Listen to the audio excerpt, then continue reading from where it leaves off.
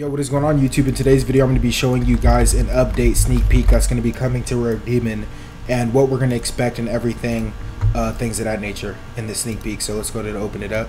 So here we go. We're going to just play the video and we can see he goes up to, so we have this sort of Swordsmith Village Halloween styled building, and Inosuke comes, he gives him some candy, and he trick or treats to essentially Inosuke.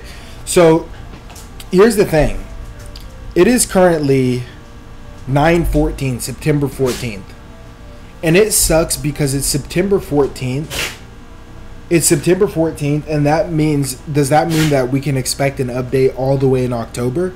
So we're going to have to wait, what, another month or so? And then Halloween's at the end.